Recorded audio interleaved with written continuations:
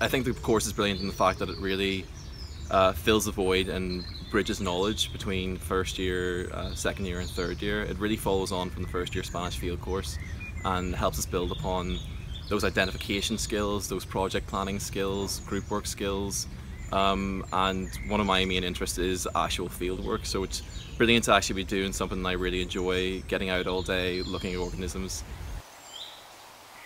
One of the unique things about the module is that you are taken out of the sort of lecture environment where you're just taught at, and you're put through a series of seminars from outside speakers and hands-on tutorials which are given by the lecturers. After all of that, you're able to take it and put it all together and go out into the field and use it to carry out your own survey and consolidate the knowledge which you've gained throughout the whole module, allowing you to sort of work towards the idea of carrying out a phase 1 habitat survey. I mean, the New Forest is an amazing habitat with all this wetland and heathland, like deciduous woodland, broadleaf woodland. You've got everything and you can just do so much with it. Through this series of seminars and tutorials, we really learnt about the wider picture of management in the New Forest from the National Park authorities and other agencies like that. So then when we came to the New Forest and did field work, we could apply what we'd learned. We could think about the bigger picture rather than exactly just what we were looking at there. We could think of it in a much wider context.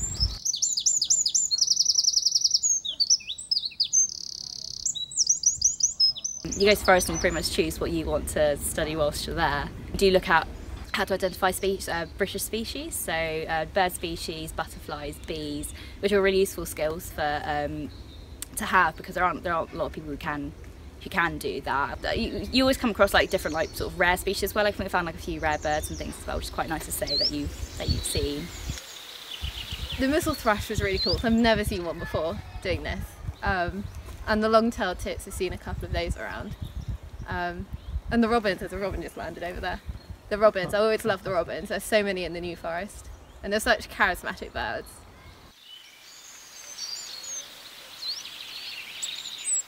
Working in a team in a survey situation, which is kind of paralleled in ecological consultancy, sort of doing the projects as well. We were looking at nut hunts, looking at different types of hazelnuts to look for dormice presence, which is an important protected species, and also doing the field trips out as a whole big group and doing the habitat surveys.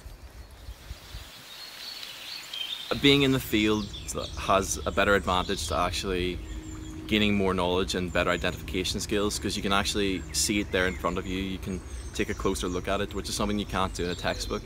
You know, you can have your magnifying glass, you can really get up close, take a proper look, and it just really reinforces learning, because you remember, okay, I was in the New Forest, I saw this there, it has these features. Just amazing we can go to somewhere that's so close to the university, right on our doorstep, and see just this amazing range and diversity of different organisms. It's just amazing.